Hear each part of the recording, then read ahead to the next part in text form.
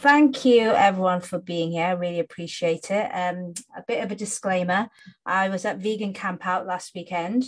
I'm obviously getting too old for partying. I managed to get myself COVID while I was there. So if I get a bit out of breath or my voice breaks, don't worry. I'm just getting over COVID. That's all it is. But the wonderful thing is I'm vegan, so I've got an amazing immune system. So I'm going to be absolutely fine. Okay, so let me share my screen. Okay, I will go. Okay, so hopefully this all works. Okay, so I'm here to talk to you about vegan publishing tips. And this is quite important because I think because when you're vegan, whether you're vegan for the animals, whether you're vegan for health, whether you're vegan for sustainability and biodiversity reasons, it's something that you become very passionate about.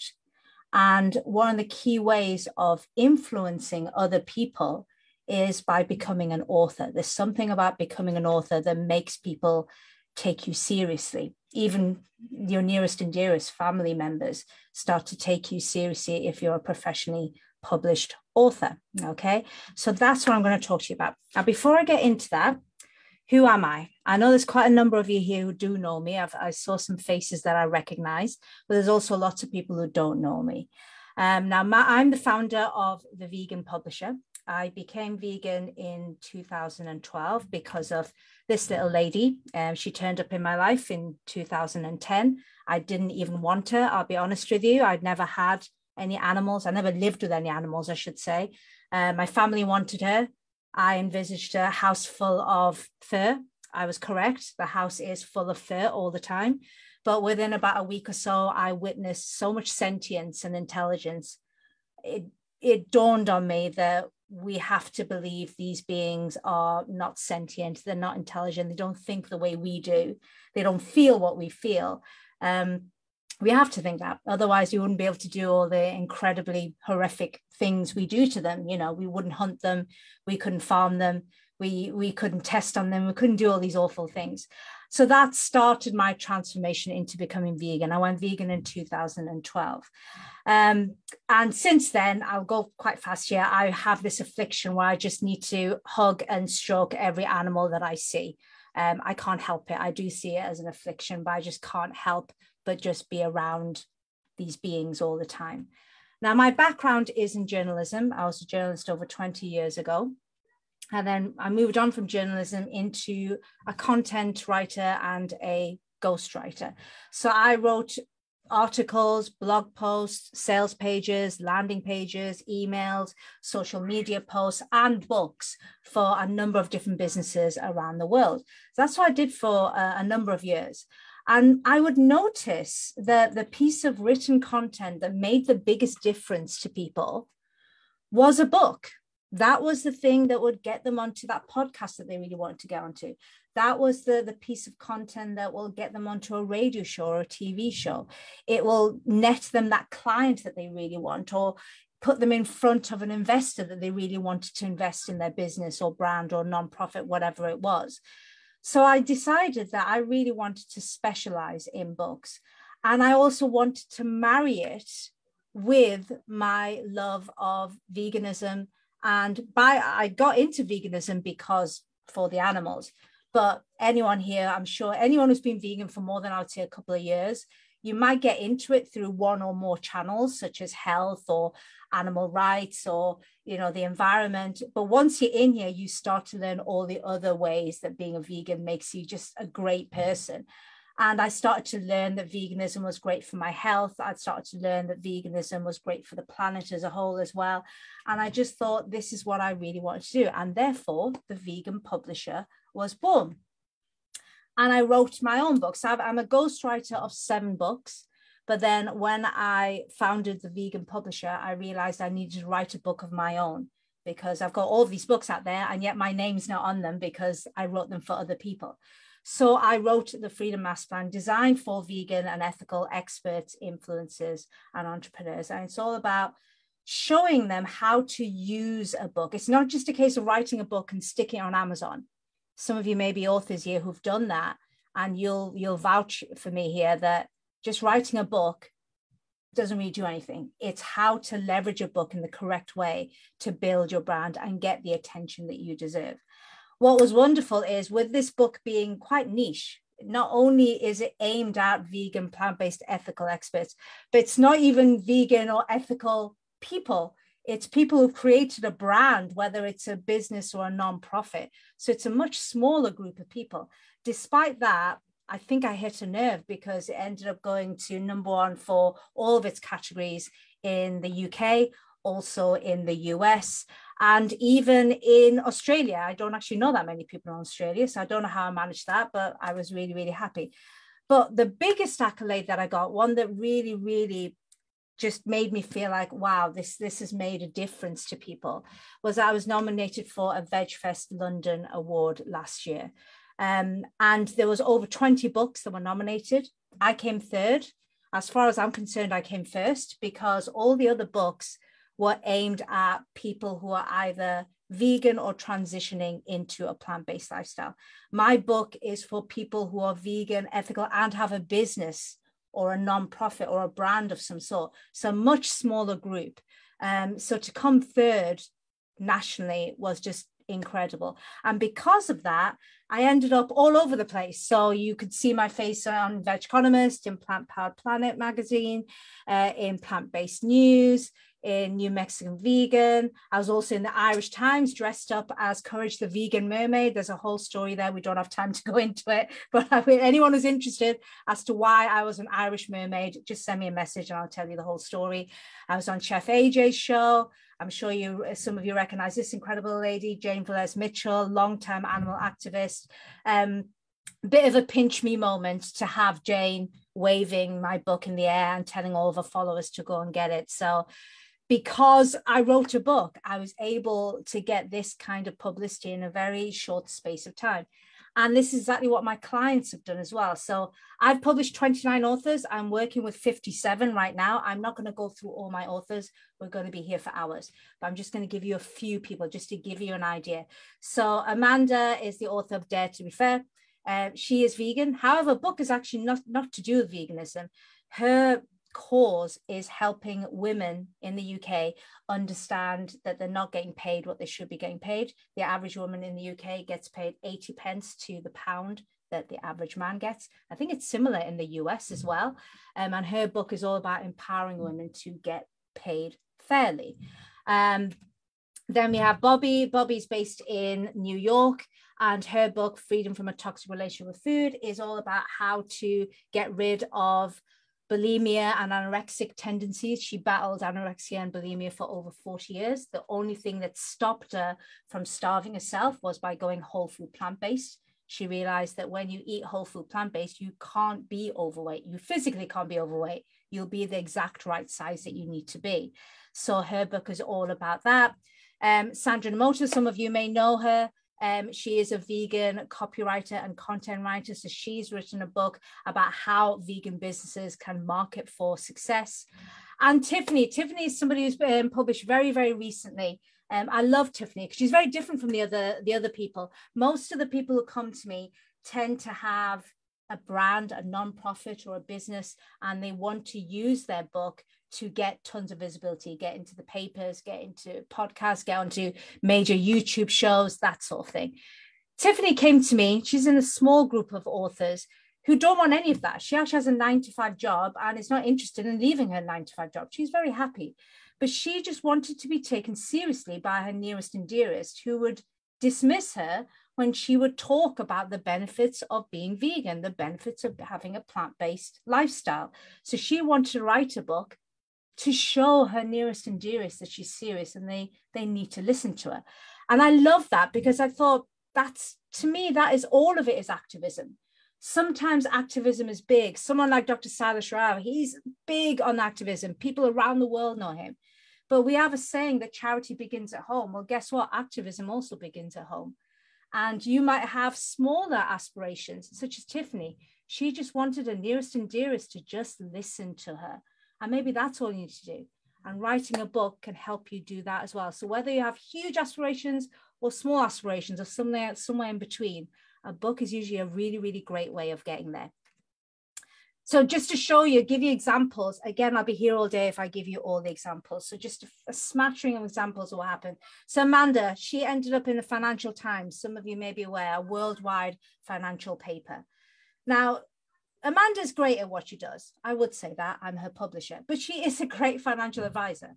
However, there's over 5,000 here in the UK. I think 5,100 or more financial advisors here in the UK.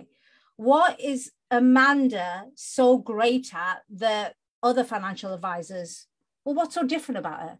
Is she really that better as a financial advisor than the other over 5,000 that we have in the UK?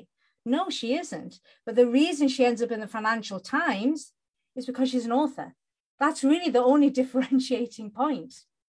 Sandra, who you also was introduced to just a little bit earlier, she ended up on nationwide Canadian TV.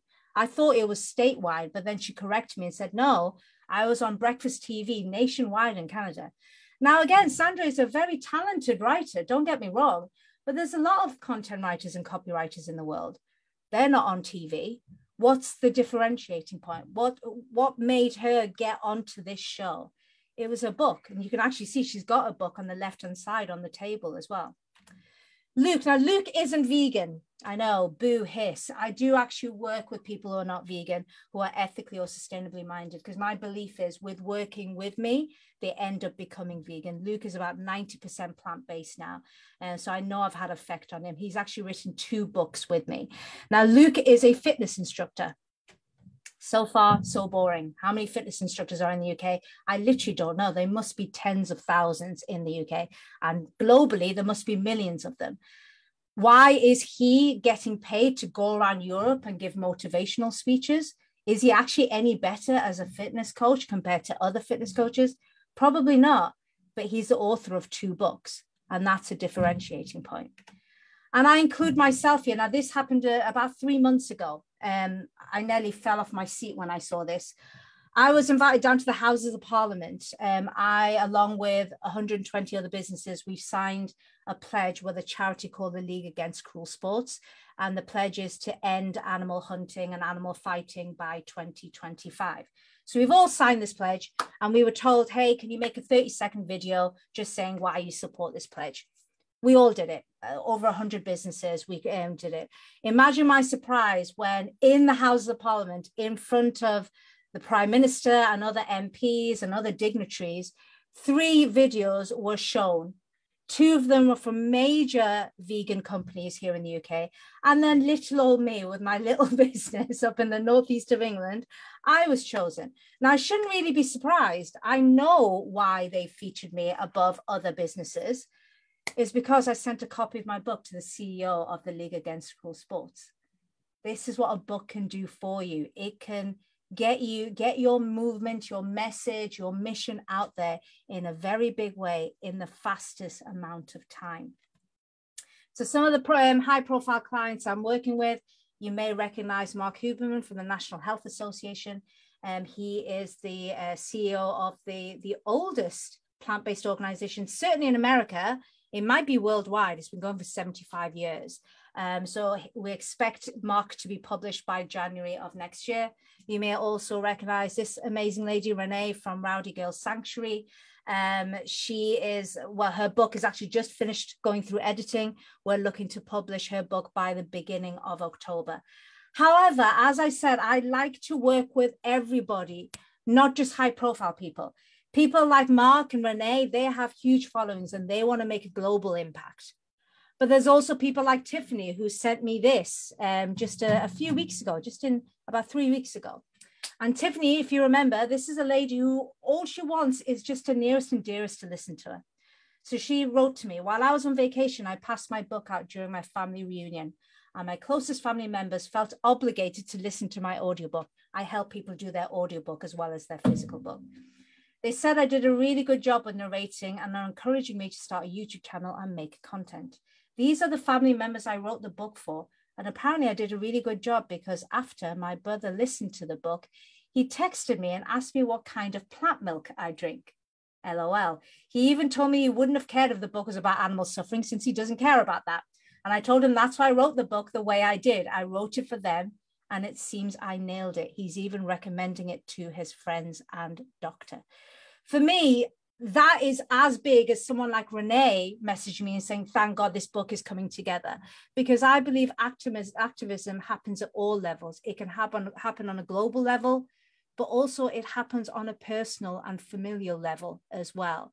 And that's why I urge everybody to write books wherever you are, because that's the way to get people to really listen to your story. You've got, Tiffany, who's been trying to speak to a family for many years about the benefits of a plant-based diet and been dismissed until she wrote a book.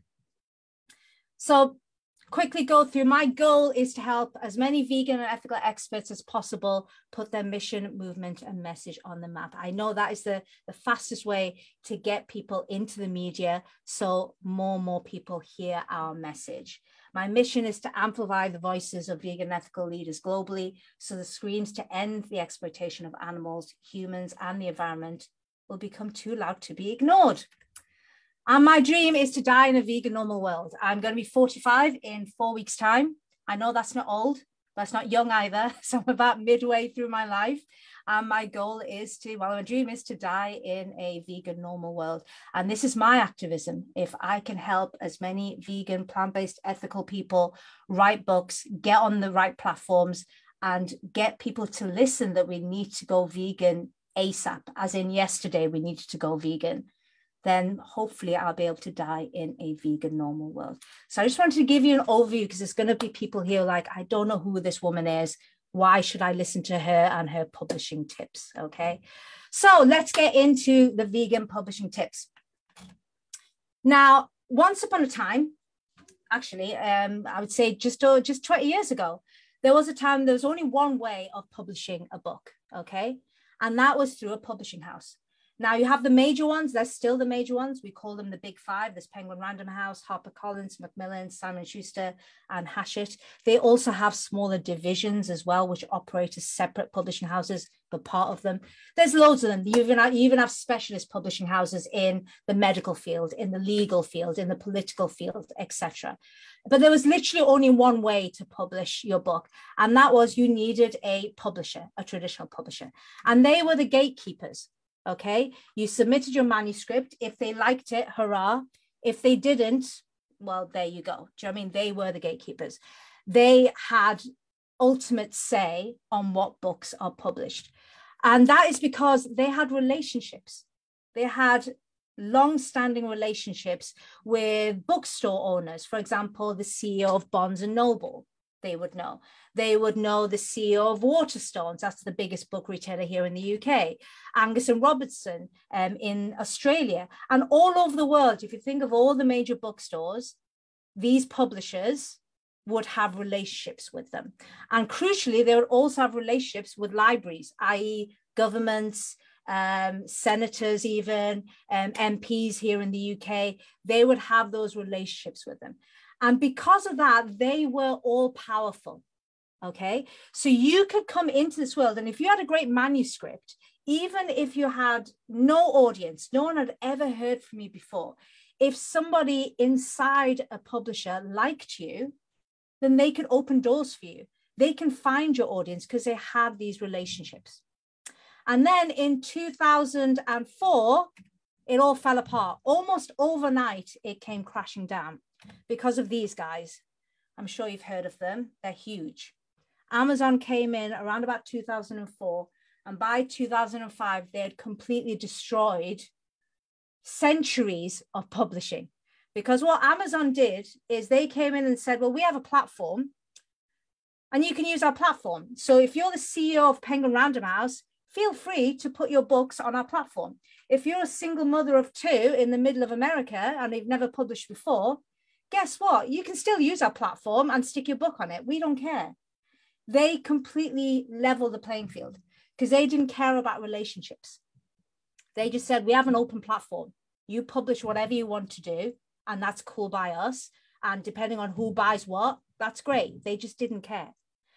With this very different business model, they completely changed the world of publishing, to the point now that publishing houses really are just now banks. That's how I see them as. They are banks. And this is probably the most important thing for you to remember. Okay. let me give you some statistics and why this has happened. Amazon now has about half the market share worldwide for print books. Barnes and Nobles, which is the biggest offline bookstore in the world, only has a fifth. Okay, so half of all print books sold in the world are through Amazon. Everyone else shares the other 50%. When you move to ebooks, Amazon's share jumps to 84%. Barnes and Nobles has just 2%. Everybody else has less than 1%. So you can see how huge Amazon now is. Amazon hovers around $1 trillion market cap. Okay, $1 trillion, whereas Barnes and Nobles, let me just move this down.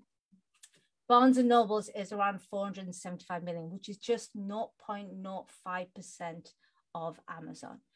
Because of this, all of those relationships the traditional publishers had, they don't mean anything anymore now.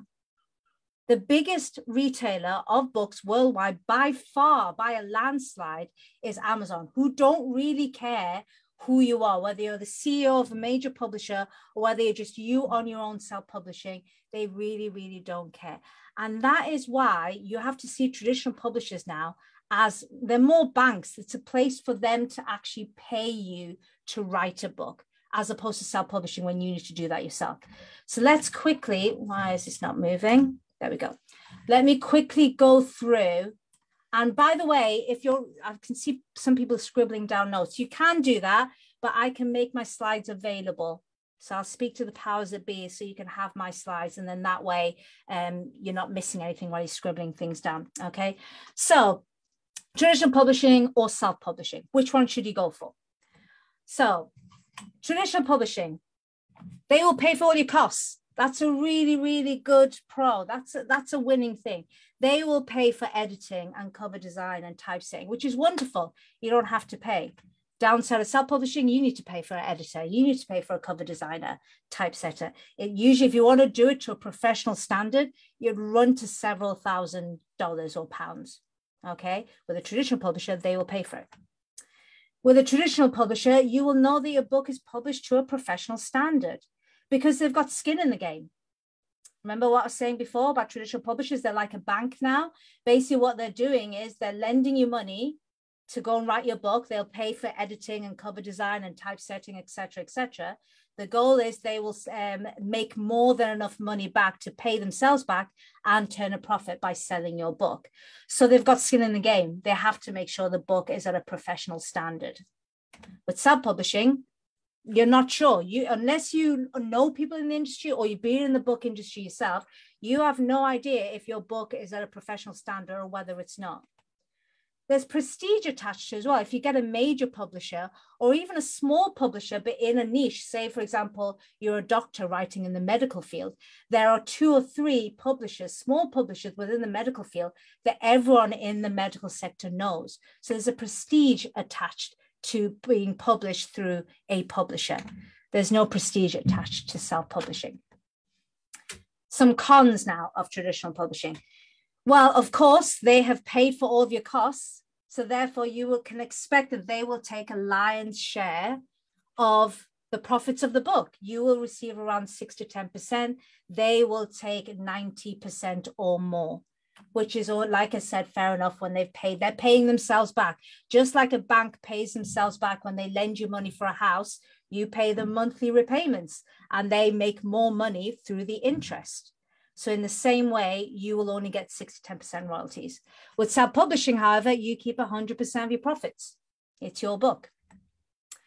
Also, you will lose rights to your book through traditional publishing. Again, just like a bank, if you buy a house and you got yourself a mortgage or a loan to buy the house, if you don't keep up your repayments, your house will be taken off you because the house doesn't actually belong to you until you've made the final payment. Yeah, it's the same thing with your book. Until the end of the contract, the publisher owns the rights to your book. So if you want to make any changes to your book, it's only if it benefits them will they say yes. Otherwise, they may well say no, and you can do nothing about it because ultimately they own the book. With self-publishing, however, you keep all the rights to your book, so you can make changes whenever you want. And the other con, now this is a con of both self-publishing and traditional publishing. You'll notice with everything else, the pros of traditional publishing are the cons of self-publishing and vice versa. Yeah. But the two things which is a con of both of them is that you need to have an audience. You need to have an audience. Now, this is the most important slide. If you don't remember anything else, just remember this slide, okay? I've had so many authors come to me and tell me they've been burnt by a traditional publisher because the reason they went to a traditional publisher and they didn't self-publish is because they thought with a traditional publisher, they will market the book for them. They don't market the book for them, okay? Doesn't matter whether you self-publish or you go through a traditional publishing route. You basically need to find your own audience, okay? The only difference with a traditional publisher is they will pay for your costs and there's some prestige attached to it if it's a major publisher. But either way, you need to build your own audience, okay? Now, there's me.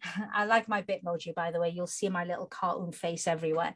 A lot of people do ask me, well, what do you do then? How do you, what do you do in this world? Well, my goal is to bridge the gap between traditional publishing and self-publishing, okay? So I help people go through a traditional publisher or if they want to self-publish. See, if they want to self-publish, by having someone like me on board, one of the cons, if you remember, was you're unsure if your book is published to a professional standard. I have a team of editors, cover designers, typesetters, all ethical vegans, by the way, and all consummate professionals. We've worked in this industry for decades, so we can make sure that your book is published to a professional standard, even though it'll be self-published. So if you're choosing self-publishing, you're still going to make sure that your book is published to a professional standard. There's some prestige attached as well. I've published 29 authors. I'm working with 57 at the moment. Do I have the same standing as someone like HarperCollins or Penguin Random House? Of course I don't. I've been going since 2018. Penguin Random House has been going since the 1930s. So I've got a long way to catch up with those guys. But I've built up quite a good reputation, especially within the vegan, plant-based, ethical world. So you have some prestige. So even though you're self-publishing, you do it underneath the vegan publisher. So therefore there's some prestige attached as well. And also I have PR and marketing experts within my team who can help you with your book, use it to build your brand. So I bridge the gap there. I can help you self-publish so you keep 100% of your profits and you keep all your rights to your book, but you're not completely going it alone. Yeah, you're not completely going it alone. You know that your book is going to be published to a professional standard and you're going to get help building your audience. Okay. So if you sat there and thought, okay, I think I want to self-publish, let me go through quickly. And again, I will get slides to you, so you don't have to worry about writing it down, but let me go through quickly the best ways to self-publish. So print on demand is the best way to self-publish. It means the books are only printed when people have bought the book. What you don't want to do is buy thousands of books, take up loads of storage space and be sending the books out yourself. What if something happens? What if there's a fire? What if there's flooding? I know somebody who lost over $6,000 worth of books because she was storing them in her garage and it flooded. Last thing you want to do. So print on demand is fantastic because basically you just upload the file somewhere and then that company prints the book out as and when people order it, okay? So you'll be happy to know that Amazon KDP use vegan inks and glues. They've confirmed that for me in the US and the UK and Canada. I'm still waiting for them to confirm in Australia and other parts of the world, but certainly in the UK, USA and Canada, they use vegan inks and glues. However, they don't use recycled paper. Very frustrating. I have one of my assistants, one of her jobs is monthly to annoy Amazon and send them the same email asking why they don't use recycled paper. So we're going to keep doing that and annoy them until they start using recycled paper. Lulu.com, another great platform, print on demand platform. They also use vegan inks and glues. Unfortunately, they also don't use recycled paper. Very, very frustrating. And one of my assistants does email them every month to annoy them into starting using recycled paper. Ingram Spark, a big print on demand platform, unfortunately does not use vegan inks and glues, which I hate. And one of my assistants emails them, I think, every 2 weeks and just annoys them. And hopefully one day they will listen to us and start using vegan inks and glues. And sadly, they don't use recycled paper. Now you're probably thinking, well, why did you put Ingram Spark in this list? Bearing in mind you're vegan. The reason why Ingram Spark is in this list is this is the major print on demand publisher that bookstore owners use to go and get their books. So unfortunately, I have to use them. My book is actually available on Ingram Spark. I don't use them. It's only literally when a bookstore wants my book in their stores, they go to Ingram Spark. And it really irritates me that my book on vegan and ethics and vegan marketing is using vegan inks and glues. It makes me a little bit sick to my stomach, but it's trying, you know, you all know what I'm talking about here.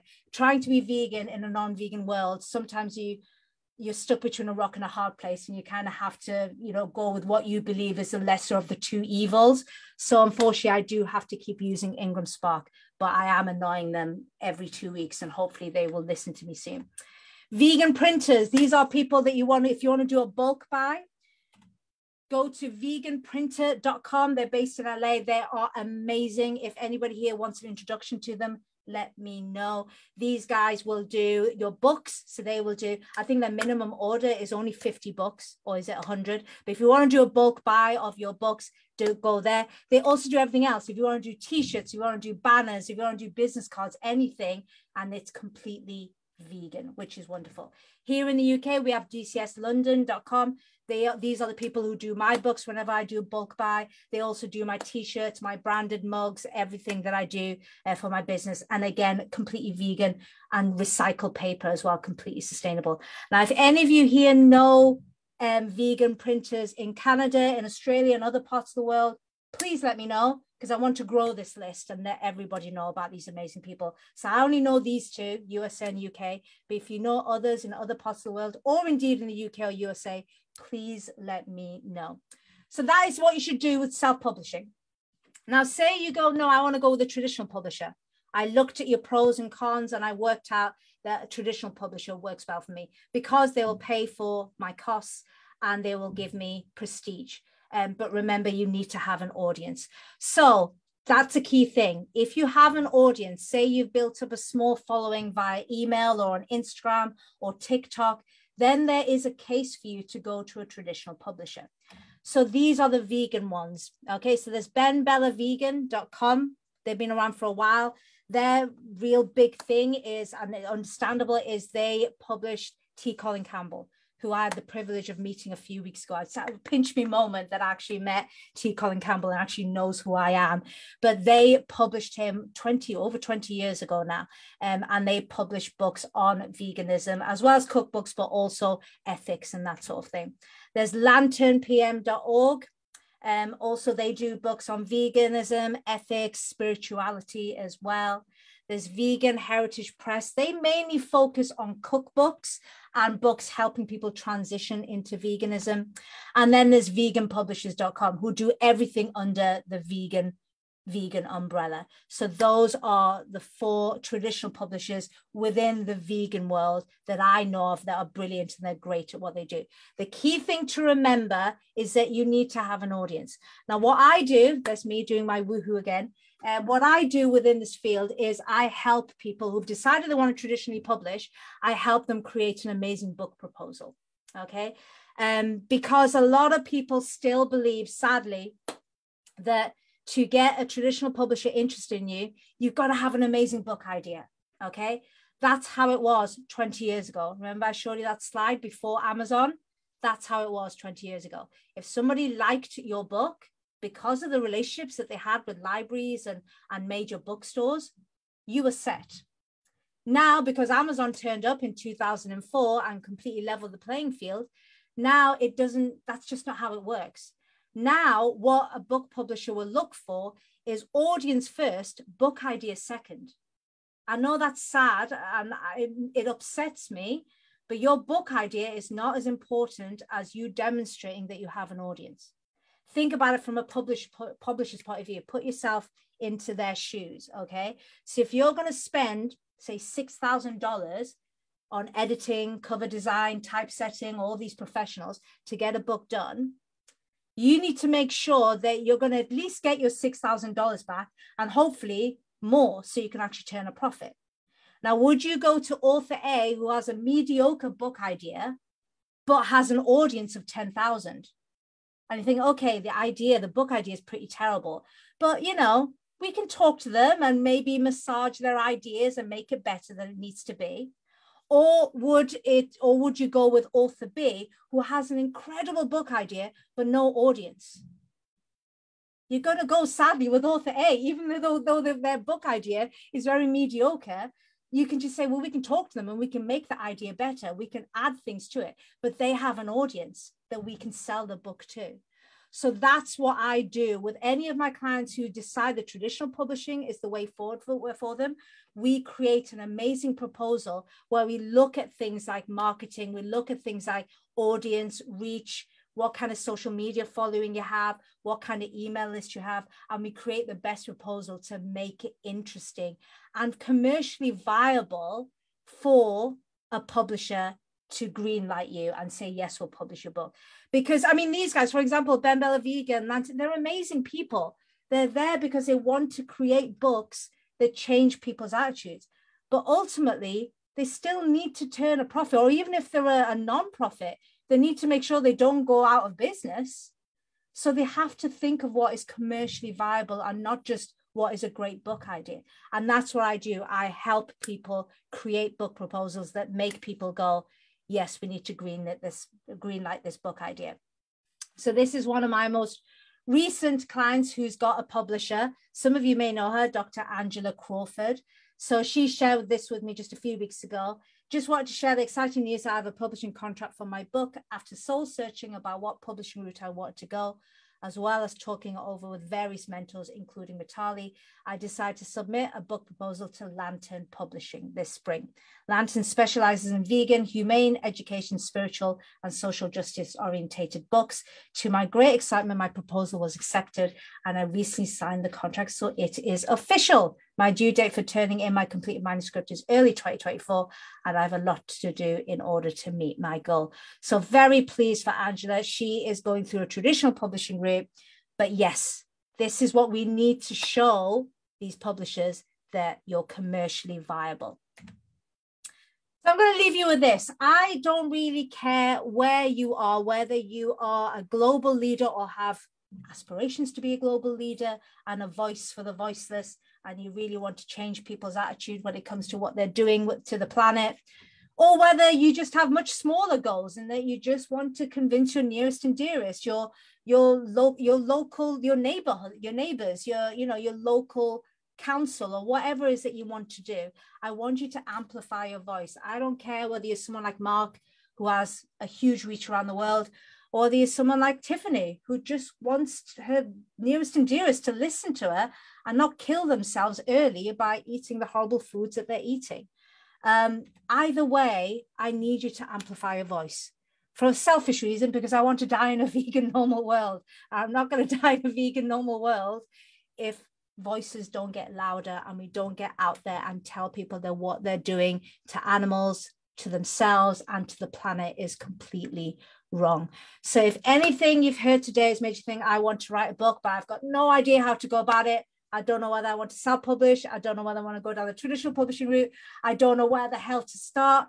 Get in touch with me. You can go to the veganpublisher.com/VCOP, and I will give you free of charge a 30-minute consultation. I normally charge $97 for like a brainstorming consultation, but because I know I'm in a group of amazing people who, well, you're here at VCOP, so you're already taking a stand, I always say I meet lots of vegans, and I've just been at Vegan Campout, the biggest vegan festival in the world.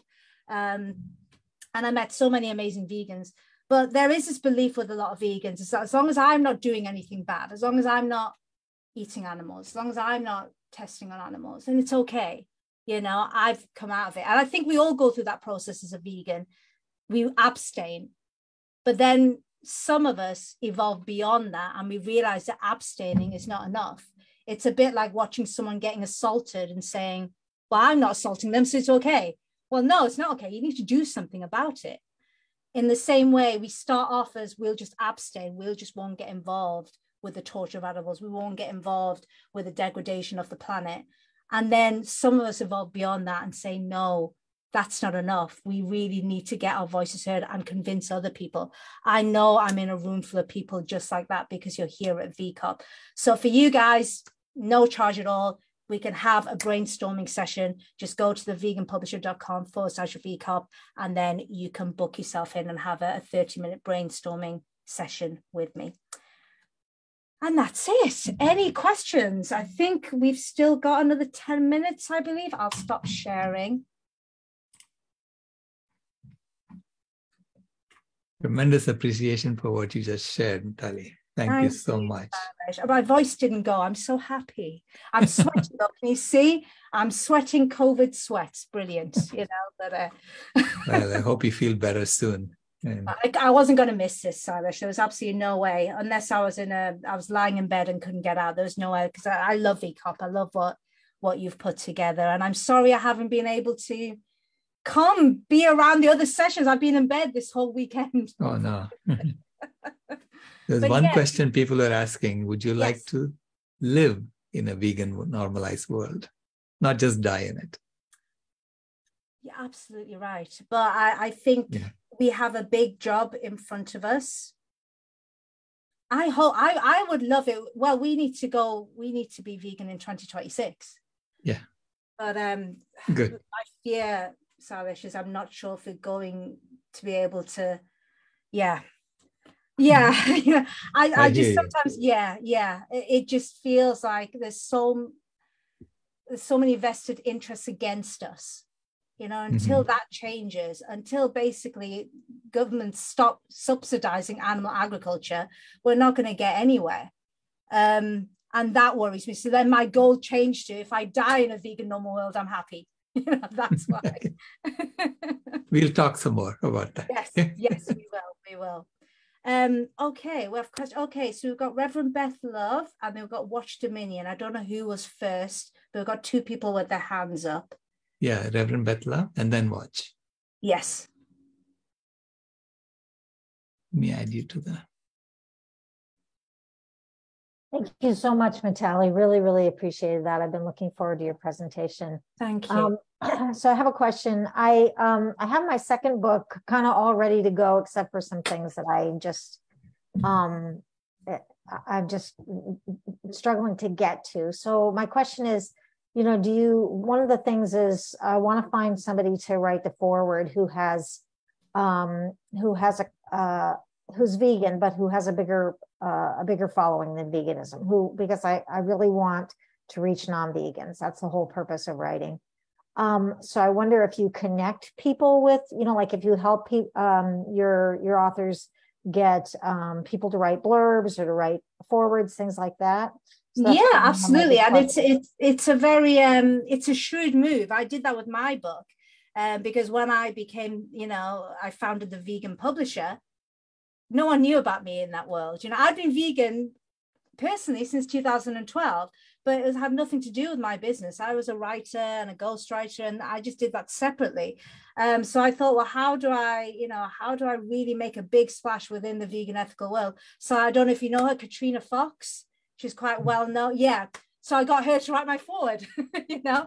So it's a great way. I could probably get Katrina to write you a foreword as well. But yeah, absolutely. Let's talk. Okay. And yeah, it's a key way. Get somebody who's got a bigger audience than you to write your foreword, and then you've now got people who are going to come to you. So yeah, that's a really, really good way of doing it. Great. And then my second question has to do with the size of the following. I'm seriously sad to hear that Ingram Spark doesn't use vegan glue. They are the print-on-demand company I used for my first book, and the reason I used them was that I didn't want to use Amazon. And then also I know, talk about being stuck between so people use Ingram Spark because like Amazon is not sustainable, the ethics are terrible of that business, you know, it's just so capitalist. And then they find out that Ingram Spark doesn't use, and Amazon does use vegan inks and glues. It's stuck between a rock and a hard place most of the time. Well, and then the other thing about Ingram Spark is at least they use paper that's forest stewardship certified. So like there's, you know, it's like the only print-on-demand company I could find that did that. So I just, based on your talk, I'm seriously considering maybe I should get a publisher. So how big of a following? Does it need to be thousands and thousands, or? No, it really, unfortunately, I can't give you an answer to that, Beth. I wish I could. It depends on the publisher. So a major 5 publisher like Hachette, for example, or HarperCollins, HarperCollins have been known to troll through Instagram and TikTok and give publishing deals to influencers who don't even want to write a book. I've got a couple of friends who are big TikTok influencers, and they get hounded by HarperCollins to write. They've got no interest in writing a book, by the way, but because they've got, over 100,000 followers, they're basically throwing publishing deals at these people who don't even want to write a book. And then there's people who've got something to say who can't get a publishing deal. It's a sad state of affairs, but that is just how it is. So it's more to do with you being commercially viable. See, if you have a small publisher, you may just have an email list of, say, 1,000 people. But if those 1,000 people are people that you can count on to buy your book, that could be enough for that publisher to go, okay, they'll do their costs and they'll work out how much it's going to cost them for editing, cover design, typesetting to get your book published. And then they will do the maths, and then they will work out, okay, we can make this amount of money back. It's worth it, And this is what I said before, that try and see publishing houses now as a bank. So what you're doing is they're lending you money to essentially make more money back. So just like if you go to a bank and you want to get a loan, they will do credit checks and make sure you're good to pay them back. That's what publishing houses are doing. Okay. But I can't tell you, you need 1,000 or 10,000 or 1 million followers. It depends on the publisher. Okay, thank you. Thank you.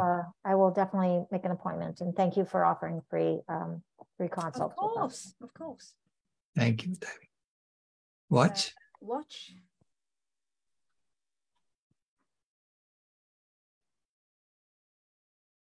Oh yes, thanks, Mitali. That's great talk. My question is, as with the newspapers, in the era of print publishing, as is evident in print newspapers, is fast declining. I haven't bought a print book in ages, and I do support the publishers, especially the vegan publishers, and most of the times first in line to buy their books. But I want to support them. But I think, like you mentioned in your talk yourself, that the era is shifting towards like blogging, and also from a operational standpoint, if we want to have a vegan world, we need people to be blogging about it rather than waiting for a couple of years to get their book published.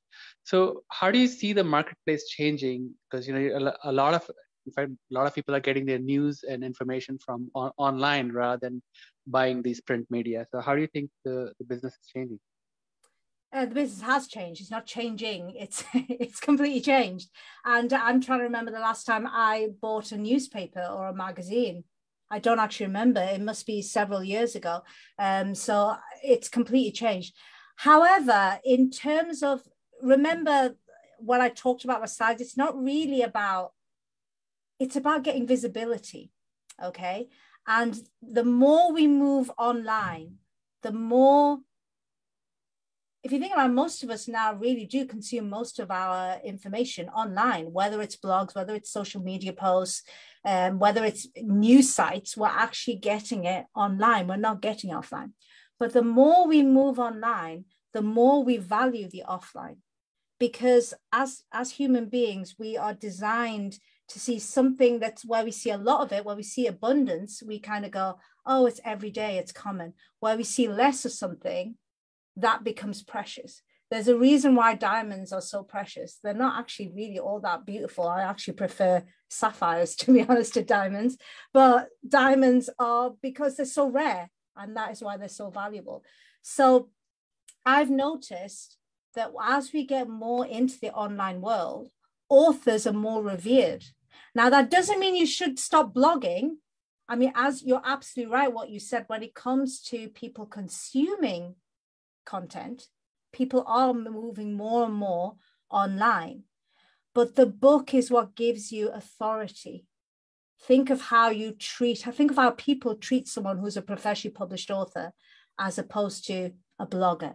And the wonderful thing is, a lot of my authors who have blogs, they use the content that's in the book in their blogs. So it's not even they're having to choose between one another. They're using blogs as a way to get the message out there. But then they have a professionally published book, and that is the thing that's getting them into the print media. And the print media isn't for really, it's not really a case of, well, how many people are going to pick up a newspaper. It's more the visibility you get for saying, I've been in the Financial Times, or I've been in the Guardian, I've been in the New York Times. That's why the mileage is. How many people actually read the article is not even all that important. It's the fact that you can say you are on this, and that then gets you onto bigger platforms. I've got onto major podcasts by saying, hey, I've been featured on Vegeconomist. I don't actually know how many people read my article in Vegeconomist. It doesn't really matter. It's the fact that I can now say I was published on Vegeconomist. I've been published on Plant-Based News, and I can use that and leverage that to get on bigger online platforms. Does that make sense, Watch? It's not really a case of one or the other. The whole thing feeds into one big thing, which is all about getting on the biggest platforms and letting the world know we need to go vegan by 2026, according to Dr. Sailesh. So that's what we need to do. I don't see it as either or. It all feeds into the same thing, which is we need to get our voices out there, and we need people to take us seriously and listen to us. So that's the point which I'm trying to make, is a counter argument between publishing rather than microblogging. I see, from my perspective, the world moving towards microblogging, like writing to the newspaper, writing on New York Times Post, so to speak, and using their momentum to have the word out, rather than waiting for a couple of years to having your book published. And I see, and I totally see that advantage and importance. But if we really want to get the message across, we need to be microblogging. Yeah, but you're still saying it's like one or the other. And I'm saying, why are you choosing one or the other? Again, because you're not being forced to make a choice, Watch. You're forcing yourself to make a choice that you don't even need to make. You can have the whole buffet here. The whole media buffet is yours for the taking if you want it. I'm not stopping you. Question online is, how do you prove you have a viable audience? Now, that's a good one. Well, I mean, some people say we'll do it in followers, for example. But even then, it's a difficult one, because I know people who have small email lists of 1,000-2,000 people, but they're a very active email list. You know, they open every single email that person sends and they love them. Then there's people with tens of thousands of followers, but when you look at the engagement, it's like at 1% or 2%. So it's difficult. And this is what, if you want to go down a traditional publishing route, this is what I help people do. I help people create a proposal. And then we try to find those marketing points. So if someone's got huge following, guess what we say? Well, this person's got 56,000 followers on Instagram. But if someone has less than that, then we have to say, okay, we now need to market it on engagement. So what kind of engagement do you have? So this is all about it is marketing and advertising, by the way. You think about when you write your CV, like hopefully none of you lie on your CV, but you do massage things a little bit to put the best. That's what we do. That's what a book proposal is. It's basically like a CV, and you have to put yourself and your book in the best possible light. Right. Angela? You were still muted. Okay. Oh, good. Thank you. Hi guys, how are you? Yeah, so I love the talk about this, Mitali. This is my first time actually here, and it's like bombs pop up on my head, like, oh my gosh, it's like God's hand. You're God's hand. This is what I want to really do, is to have someone. This has made it worth getting out of bed. I'm gonna go back. It feels like you're talking like about, what I really want to do is to have a book, and like even just for my family to understand what I've been telling them about. My sister had the seizures since she was 10 months old. She needs to like kind of go on more plant-based lifestyle, so that way she can relieve that seizure. And so, you know, what you're talking about, like just to write a book for your family, or, you know, for someone like, you know, just the community, that would be good. So how do I go about on starting? Because I'm you know, I've never dealt with book writing, or I mean, I have a Facebook and Instagram, and I dealt with TikTok, but I'm not really a content person type, you know, to just get it all out there and stuff like that. So even writing simple things, it's like, I don't know where to start. You know, it's fine. I mean, that's what I do. I mean, I have some people who come to me with a fully formed idea. They just need it gestating. And there's some people like you who will come to me and say, I've got no idea where to start. I'm not even sure what my idea is. Can you help me? And then we work it out. So just book yourself in. We can have a half an hour brainstorming session. And by the end of it, you should have at least a rough idea of what the next steps are. So just book yourself in. And yeah, I look forward to having a chat with you when I'm better, obviously. But yeah, book yourself in. Yeah, let's talk. You remind me a lot of Tiffany, who I mentioned. You know, she when she first came to you, she surprised me, because she's just like, well, yeah, I don't have a brand. I'm not really interested in becoming some sort of figurehead for the plant-based movement or anything like that. But you know, she was born legally blind and with congenital defects in the heart and the kidneys, and she was told that she probably won't live after the age of 40. And she turned everything around by going plant-based. Despite that, her family still didn't want to listen to her, even though she was walking around healthier now than she was when she was a baby. They still didn't want to listen to her until she published a book. She ended up on Chef AJ's show, and suddenly now they want to listen to her, and they want to know what plant-based milk she drinks. Awesome. And it just drives me crazy. It's like, this is your family. They know how ill you were. Surely that should be enough. But people are like that. People. And this goes back to what Watch was saying regarding books versus the online world. It's not an either or. The online world is fantastic for reach, because that is where people are consuming content. But the more we move online, the more authors are respected, because everyone can stick up a blog. Everyone has Facebook and Instagram and TikTok. How many are professionally published authors? So, and this is what I mean, going back to what you can do both. You can use the online world for reach, and then the book is for authority. And in your case, hopefully your family will listen to you, Angela, when they see you're a professionally published author, like, oh my God, she's actually serious. Yeah, I'm actually thinking of different books, basically, because the reason why I got into being plant-based is because of that, my sister, and then the diseases that's gonna come up eventually. I'm gonna be turning 40 this year. So I gotta keep up with that, the health. And plus I used to sell vegetable when I was 14 years old. So I wanted someone to tell that story. When I was younger, I supported my family by selling vegetables and fruits in the streets, you know, so that's another. Oh, wow, that is a story.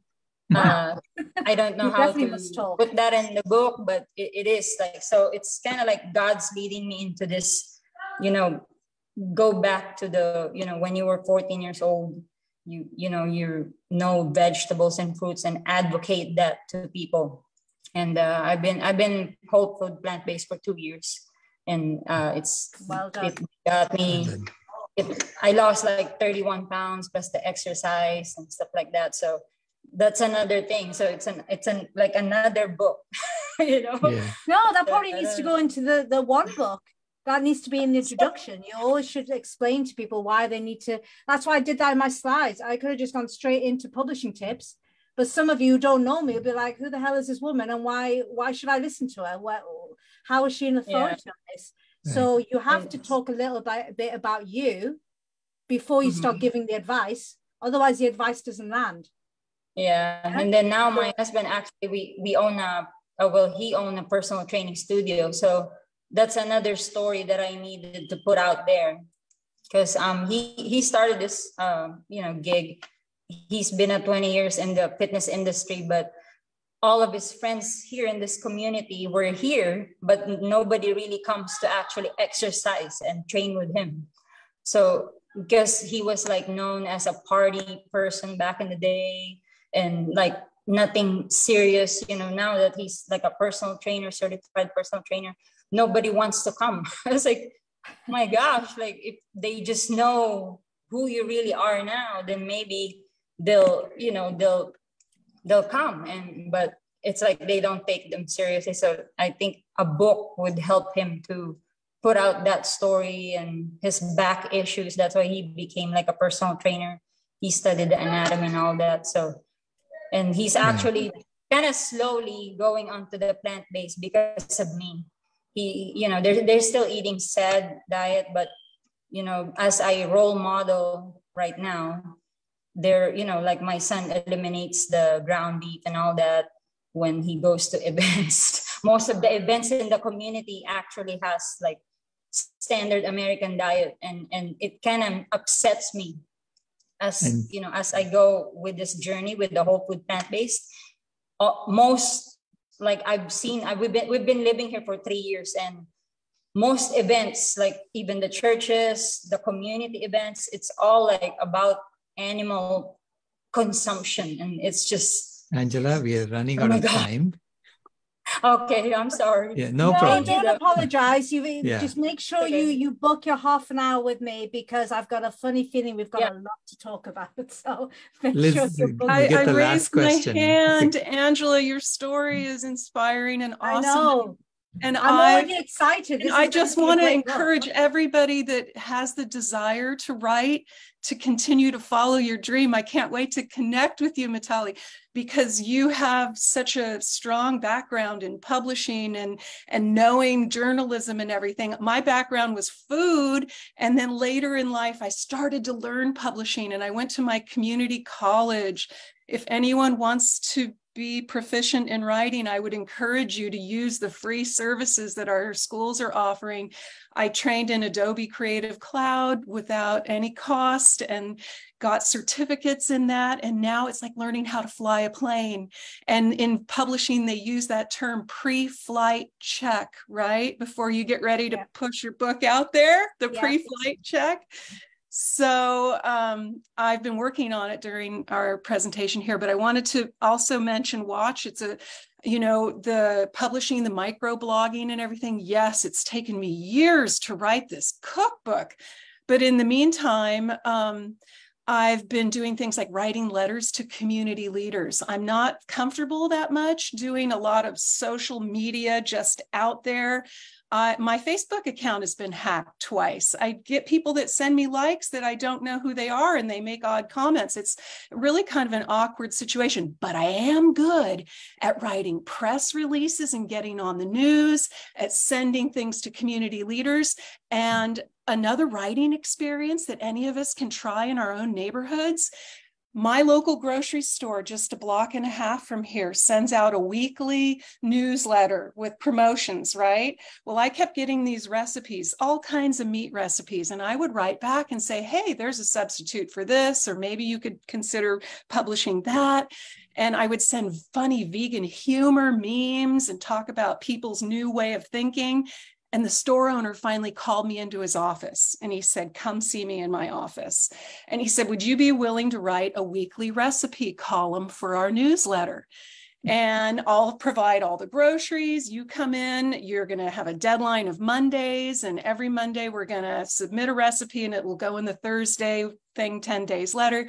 I published over 200 recipes with my local grocer, and all I had to do was ask for the opportunity, and it gave me some credentials, being a weekly recipe columnist or whatever. And then the content building was a wonderful experience. So anyway, I'm working on this book called Black Belt in Tofu, and it has an exam with it to earn your Black Belt in Tofu too. It's called Black Belt in Tofu, today's plant-based, protein-rich alternative to meat, seafood, eggs, and dairy. So it's really kind of like 4 books in one, and it's almost 300 pages, but I'm starting to finally send out chunks of my work to my local friend who's my copy editor to go over it for me before I send it out to friends for review. So I'm working on it. I'm making my dreams come true, by stepping up to the plate every day, no matter how long it takes or how hard the journey is. If you want to get it done and you think you have something to share, Mitali, you just keep going, right? You follow your dream and you manifest that project, and opportunities will come. So thank you all for being the inspiration for me this morning and being here. I'm so grateful to you all. Thank you. Can't wait to connect. Thank you. Thank you, Mitali. Love your energy. I don't even feel all that ill now. I know, she does that to everyone. I do need to go back to bed, though. I'm feeling a bit lightheaded, but thank you so much. This has been fantastic. Thank you. Thank you.